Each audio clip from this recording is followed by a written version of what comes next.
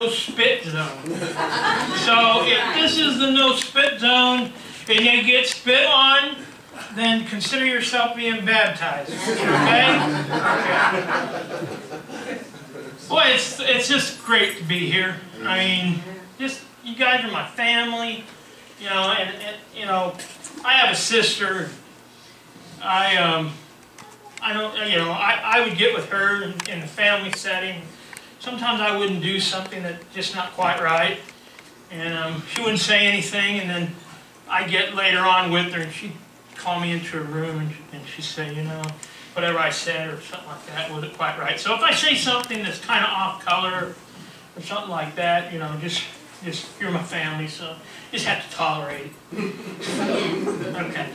Okay, well this is an awesome time to be with the Lord here in this house. You know, when I was in high school, believe it or not, I don't know if I told my wife or my kids, but I used to play basketball a long time ago. I wasn't very good, but I went from the A team to the B team. I was really lousy, and then I got really better as I went on, but not really great. And I realized that, you know, you get in the locker room and you be going up against somebody that's really difficult and tough, and it was the coach that would be, you know, cheering us on and, you know, yelling at us and stuff like that. So, you know, isn't it a great day to be with the Lord? Let's get enthusiastic about it. All right. Okay. Well, today I'm going to speak. I'm going to open my Bible here, get it together here, on the grace of God. Amen. And the scripture is 2 Corinthians 12:19. So let me go to 2 Corinthians 12:19. I've got this all put out here. I guess everybody's got it. It says, "And he said to me, my grace is sufficient for you. My strength is made perfect in my weakness. Therefore, most that the power of Christ may rest upon me." I'm going to kind of talk about the strength and the grace being sufficient. You know, what is grace? I looked it up in the dictionary, and I'm going to kind of try to paraphrase it because some of the wording in it was pretty intensive for me to say. So, what is grace? Grace is the blessing that is graciously bestowed. Now, bestowed, I looked up, which I was quite impressed with. You know, it's kind of a weird word. Bestowed means something that is put on top of you. You know, and I was thinking about the days of, you know, the knights and everything. When a knight becomes a knight, they take the sword and they knight him on both sides, you know. And I'm thinking, that's bestowing. They have authority, and they're bestowing, you know, whatever it is. So, grace is the blessing that is graciously bestowed and is freely given without claim or merit. That means we have no right to have the grace that God gives us. Now, I'm going to tell you a story of my childhood. I'm sure, I wonder where Carla is, because she'll probably want to take notes. She wants to make out a book of my life story and make millions and give it to my wife. But anyway, that's neither here nor there. When I was a young kid, I was probably 9 or 10 years old. I lived down in the Ozarks on Indian Point Road in Branson. And there was not very many people. I didn't have very many friends because there weren't very many people back there when I was a young kid. Now you can't even, you know, go anywhere and there's somebody there. But one of the things that my grandfather, my grandma and grandpa, they raised me, and the one thing my grandfather had was he had a tractor. And I was a tractor fool. Let me tell you, I love my tractor. And I'd get on that tractor and I'd be all by myself, and I'd just drive that tractor all over the place, up and down hills and everything. One day, I got the bright idea, I don't know why, our property went on the edge of the lake, Table Rock Lake. So I thought, well, here's what I'm going to do. I'm going to see just how far I can drive that tractor into the lake before it gets stuck. So I drive it down there, put, and it wouldn't move another inch. I'm scratching my head and I'm thinking, geez, what am I going to do? I got the tractor stuck. It's in the lake. It wasn't over the engine because it's a big tractor, but it was still in the lake. And I'm thinking, geez, I'm going to have to go get Grandpa. So I go up the hill from the lake, and my grandpa, he owned a resort, and that's why I lived down there. And I remember going into the office, and he was always behind the office desk and everything. And I said, Grandpa, and he said, yeah. I said, I got a problem. He said, yeah. And you gotta understand my grandpa. My grandpa was a godly man. He had his problems, but I never saw him get mad, say a curse word, or say anything bad about anybody. He was just a loving guy. And he said, I said, I got the tractor stuck. Well, where do you got the tractor stuck? I said, well, it's in the lake. He looked at me and he said, what? I said, yeah, I drove the tractor in the lake. And he said, why? And I looked at him and I said, I want to see how far I could go before it got stuck. And my grandpa, he back looked at me, did you get mad? He said, did you learn? I said, yeah. He said, okay, well, let's go. So he didn't say anything. We got in my grandpa had a big old huge Dodge station wagon. It was a big old thing.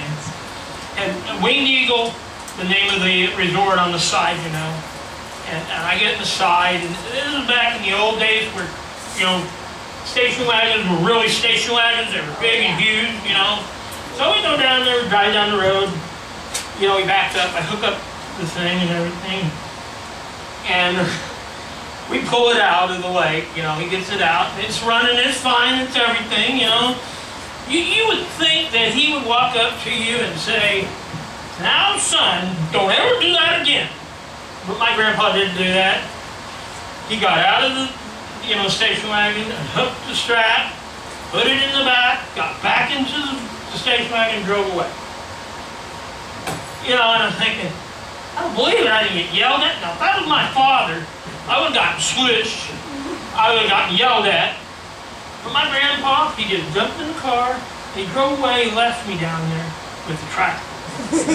And I just took off and put on my way. That was I was trying to give you guys an idea of what real grace was. He had every right to jump my case, every right to get mad at me. Why he did? The only thing I can think is the Lord told him, or his spirit told him, it's all right, it's cool. Nobody got hurt, nothing was damaged. It was just an experience I had to learn not to do it again. Needless to say, I never did it again. But sometimes, sometimes things like that happen. And sometimes we have many different kinds of grace. When God gave me this word and he said, you need to preach on grace. And I thought, okay, why? Why do I need to talk? I'm thinking grace being, well, when you get saved, that's when you receive grace. But grace can mean many different things. One thing, but it's the unbelievable grace that God gives us to either handle the situation in which we have right now, or handle the situations that we're going to. Amen. I'm going to do the demonstration right now, an illustration. If Emma will come up here, I've asked her to be my guinea pig. And she said, okay. Now I'm going to pretend that I am God. Okay? And she's got a problem that is coming up. Let's come this way a little bit. We got this problem. She got this problem that she's dealing with and everything. So she grabs my hand and she takes, we're going that way. Okay, I'll grab that hand. So she's going that way with it. She's taking this problem and she's going that way, and we're moving it on and everything. Okay, hold on. Okay, that's what a lot of people think. God's behind you. You're dealing with the problem. That's not always right. Come on, not this way. God takes His grace and He says, I'm going to go before you with this problem, and we're going to go and deal with the problem, whatever the problem is, and we're going to win because I am with you. Amen. Thank you, Emma. Amen. Great job. So, that's another form of grace. Sometimes, when you got grace, and you're dealing with a circumstance. I'll tell another story, and I'm sure I'm not going to get the dates and times right, so forgive me in this. But after me and Tina were married, we had Matthew, and then we were lucky and we had Luke. You know, sometimes we are oblivious and we don't totally know we're walking into circumstances. But God knows. He's there. He's following us. My youngest son, one time, he's sort of like me. I'm going to embarrass him for that. He's sort of like me. He's kind of clumsy sometimes. And he walked into a door and bumped his head. You know. So his head got kind of big and everything. You know, I didn't think too much of it and everything. Then Tina, just maybe 2 days along the way, Tina comes up to me and says, man, look at that big bump on his head. And so I said, man, we need to take it in. I've learned on the fire department that when something does not change within a 24-hour period of time, you need to go have it looked at. Of course, you know, I'm always instantly wanting to go to the hospital for everything. It drives Tina crazy. If I get sick or I have pain, I want to go to the hospital. So we took Luke in and they did an x-ray on it. And, you know, I wasn't expecting anything for what I found out. The doctor comes back in, he says, I said, well, what's going on with the bump? Did he have a concussion or something? And the doctor said, no, he didn't have a concussion, but we're concerned. And I said, why? He said, with the x-ray, we're seeing something we want to check into a little bit more. I said, what? He said, well, we can't really tell right now, but we want to schedule you to go have another x-ray. So, we said, fine. So we go in and they x-ray him a little bit more. And they come back. The doctor says, we want you to go over to a I forget what they call it. What is it? Neurologist. Yeah, neurologist. So we went over to, and I worked over at the hospital at the time, and I knew the neurologist, and he was kind of a different guy. That's all I had to say. Different guy. I liked him. He was fine, but he was just a different guy. And we went in there and everything. He said, you know, we think your son has an arachnoid cyst. And I'm thinking, what is an arachnoid cyst? You have in your brain and in your head, you have different layers. And within those layers, in between those layers, sometimes some people are born with a cyst. And a lot of people don't even know that you have it. But the problem is, if you do not get that cyst taken care of, it can rupture and you can have meningitis. You can die. You know, and so they said, what we want you to do is we want to take your son to Carl Clinic. So then we went to Carl Clinic. They confirmed this, and then they said we want you to go up to a specialist up in St. Louis to Barnes Hospital. So we went up there to one of the greatest, you know, neurosurgeons up there. And he said, yeah, your son's got an arachnoid cyst. You know, and all this time you're thinking, all he had was a bump on the head. And this has turned into a nightmare. A total nightmare. And I can remember they said, we're going to have to go in. But we're not going to go in now. We want to keep an eye on it. We're going to give you 12 months to go home and act like nothing's wrong, to deal with it and try to understand it and find God. They didn't say that, but that's what ended up happening. I'm telling you, for 12 months, it was hell for me. Because I worried about my son. Because they said, if that thing busts, and it could any time, you know, you'll have liquid that comes out. You need to get to your doctor immediately. So we went through 12, and I remember, I was working at CHI at the time. I remember, you know, I drove a sleeper. I remember one night I was really depressed. I was really frustrated. And I was wondering, you know, where is God? Why does my son have to go through this? And it was tough. And I almost cried. And I said, I can't handle it. I was worried about my son. And I had to be the man. I had to keep my feelings inside. I felt like I did. I had to keep my feelings inside and be the man to run the family and act like I had it all together. When actually, I was frustrated. I was feeling bad. God gave me this scripture. He said, my grace is sufficient enough for you. Take it and run. And at that point in time, I was able to accept whatever happened. I mean, I didn't know what was going to happen, but I knew God was involved in it. And when God is involved in it, I can handle anything. Amen. Amen.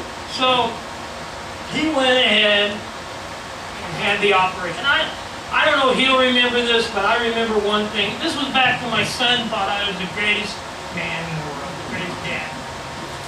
I remember we prayed for him before he went in. We were in there, and then he rolled it in. I said, are you ready for this, son? And he said, lock and load. And I thought, man, that was great. My son did not worry about this. He was ready for it. It was fine. Whatever was going on. And he went in, he came out. Then he wanted to play football right after it. Well, he couldn't play football for a while. But the thing is, now you wouldn't even know that he had that problem. That was an example in my life where God took my hand and he let me know that there was a problem and was able to go before. So that's another time that you know, we got those two types of grace. Then you've got another scripture I want to give you, is Ephesians 6:13. When you've done everything, and you've done it all, and you said, God, I can't go no farther, and you've done it all, then you just stand. You stand in the belief that God's there and is going to help you out. I think it's harder to go and feel like, I don't know how people do it when they're not got God with them, to go through life and believe you got it all under control. And of course, with me, as clumsy, as unsure as I am, I just screw some major stuff up along the way. Just like yesterday, we went out to eat, you know, and we went out to eat. And I'm sitting here, and Bob and Stacy came along. We all went out and did some shooting and everything. And Bob and Stacy was looking at us, and Carla was next to, or Deb was next to me, and everything. And I was just telling them, God has told me to witness, to preach to you guys today. So I really feel that this is absolutely awesome for me. But I was so happy that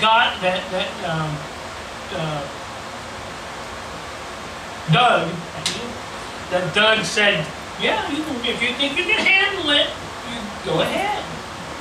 And I was so happy that the person that was next to me that had a bunch of chips, you know what I did? I said, like that. The chips went everywhere. You know, and I did the same thing with one of the speakers we had that was out there. You know, I was just being me. And I'm big. I'm forward, I'm boisterous, and it's just what I am. But anyway, again, either you love me or you don't love me. If we're all family guys, you got to deal with this and be happy. We love you, Paul. I'm glad somebody does. It's a good time in the house of the Lord. Amen. Even when you got to yo-yo like me doing the sermon. So, moving on. We need to stand. I think I'm so awesome. It's so awesome to have this church. I mean, we started in Doug's front room. We started. A bunch of people got together and we said, we need to have church. And I said, Doug, get on it. Be the pastor. Let's do it. And he farted around a little bit. Finally said, okay, fine. After about 6 months, God told him he's got to have this church. So it was good. So we started a church in his house. It was awesome. Just that little church. We had praise and worship. Then we moved over there to Mount Zion, other place over in there. And we went from that spot. And I watched this church start from a few little people to what it is now. And it's awesome. Amen. It is awesome that we've taken what we've got from God. God has led us, grabbed a hold of us with His grace, and led us through the fire. Amen. And we're here now. Amen. We're in this building. This is only temporary. It's no big deal. And it doesn't have to be super great. We've got this great place right now. Amen. Got to thank God for what we got. There's some people out there that go to church on wood floors. And we've got a concrete floor. It's good. Amen. It's not bad. Amen. We're not out in the cold. We've got a heater that works. Yeah. I mean, if you think where God has taken the spirit of life, it's just miraculous that He's taken us where we are. Amen.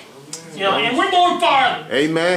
There's going to be a church over in that area. I don't like tennis, and we don't need tennis. So I know we're going to have one over there. It's going to be neat. And we got to believe that. Amen. God has told me, this is where I want you.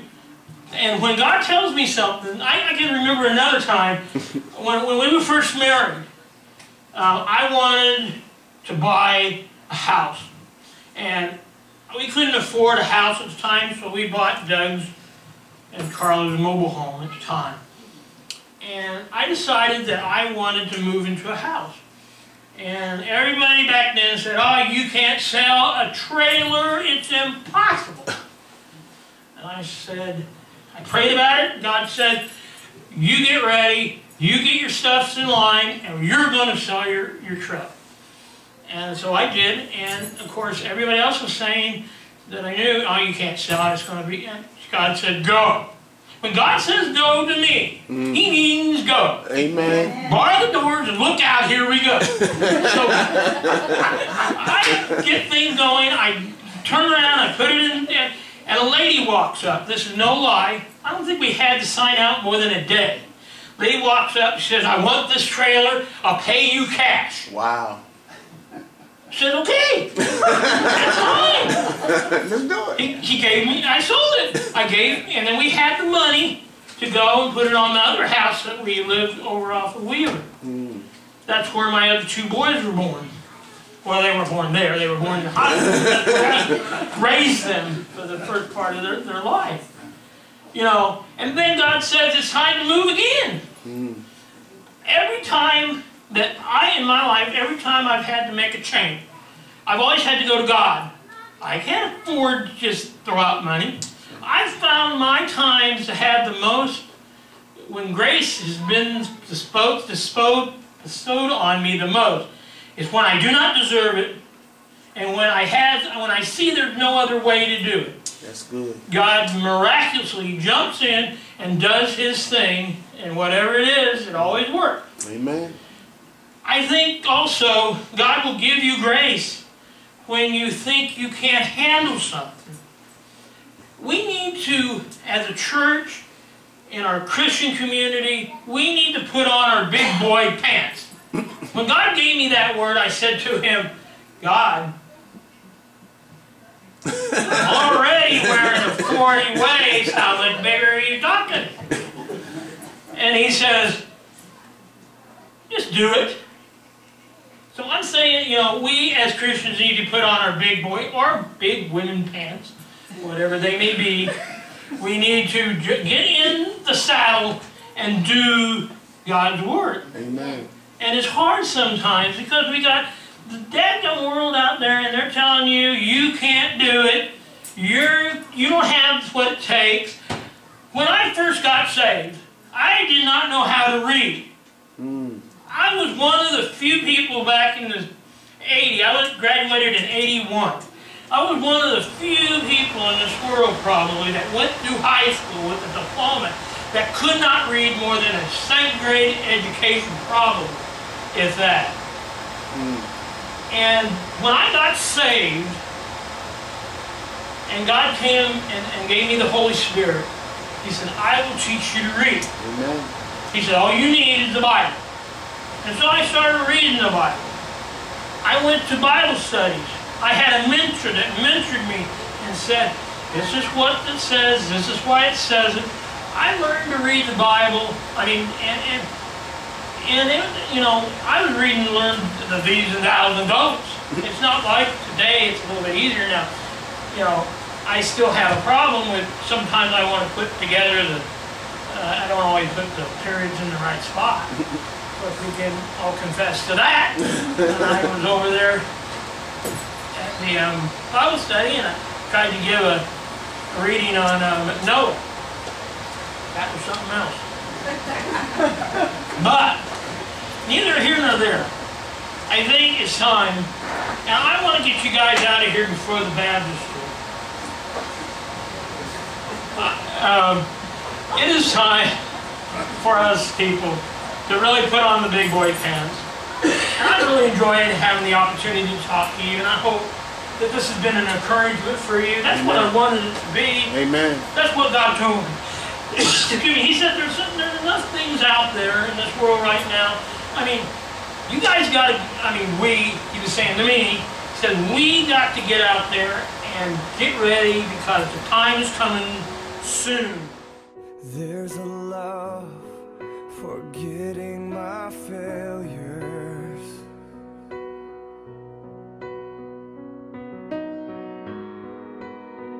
There's a hope that's setting me free.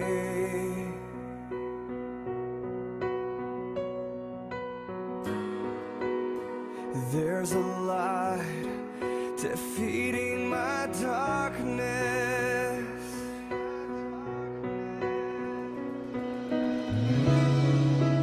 There's redemption calling and causing all to sing. Father, will you come and open up our eyes? Fill us with your heart, renew us with your life, consume us with your majesty, consume us with your majesty, yeah.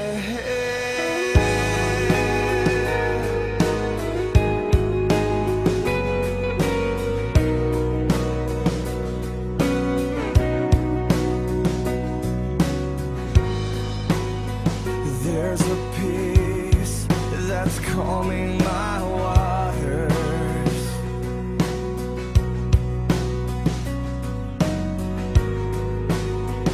There's a joy replacing